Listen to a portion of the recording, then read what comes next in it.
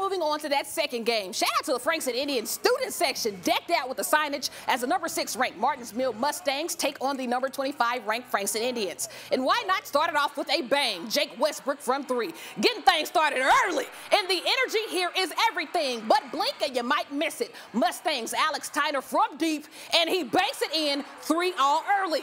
Then it is Frankston on the feed inside. Big Allen is stuffed by Tyner. My goodness. Can we see that again in CBS 19 slow-mo? What a play by the senior. But back to this end. Jack Kinder from long. Folks, it is raining threes up in here. Now let's move to the paint. Tyner on the high post makes a move and sends it up with the left. He gets the bounce, and my man is balling. Then it's the Mustangs again. This time, Nate Reiser rising to the occasion from NBA distance, and the threes keep coming. Mustangs possession again in the paint when Allen swats that thing to no man's land to get his lick back, and 54-35 is your final as Martinsville is once again headed to the regional tournament.